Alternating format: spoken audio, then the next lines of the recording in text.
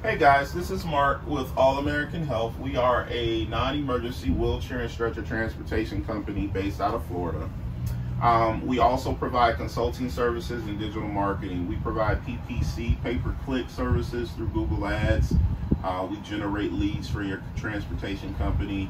A lot of our clients have stopped working with brokers and strictly focused on private pay clientele as a result of some of the campaigns we put together for them. We definitely keep your phone ringing. I received a call from one of my consulting clients yesterday asking about rates for transportation services. And I told them that you have to check your market. And he said, well, you can't just give me some rates, some good rates for my market. And I said, that's not the best idea, because your area may be different than someone else's area. So what I told him to do was I told him to call around to a handful of transportation companies in his area and see what their transportation rates were. And that was my homework that I gave him. And I said, and then give me a call back and we'll set up a plan that puts you in that market area, so that you are receiving the type of services and the type of service rates that you deserve for that area. He called me back about 1 hour ago, just before I started working on these videos, and he said I had no clue that people were charging the type of rates that they were charging in their area. So a nugget for you guys is know your market, know your area.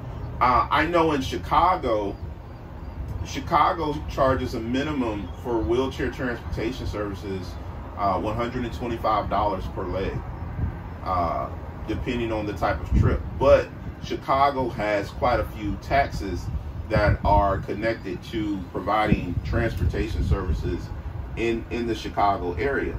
So of course their rates are a lot higher, which of course is rolled over to the client. But in other areas you may find that rates are lower, but it may not come with as much and as many taxes. Just in the state of Florida alone, depending on if you're in Jacksonville, Miami, West Palm Beach, Sarasota, the Tampa Bay area, Orlando, your rates may vary depending on what type of transportation commission is in that area, what type of taxi service you may have to provide. I know in St. Pete versus Tampa, the rates are a little different because St. Pete has no transportation commission as opposed to Tampa. So a lot of companies start out working in the St. Pete Clearwater area or even the Pasco area as opposed to the Hillsborough County area because they don't want to deal with the commission, and they make just as much money. So a lot of it is really just what area you're in and doing a little market research to make sure that the services you're providing not only are quality services, but you're receiving the type of compensation you deserve for those services. So always do your research.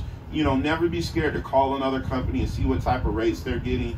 The key is not only understanding what type of rates they're getting, but knowing how they're getting them.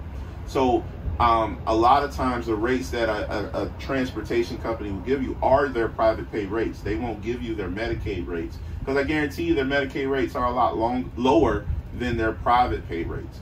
And what you want to shoot for is bringing in more clients for private pay transportation rates than for Medicaid, Medicare rates.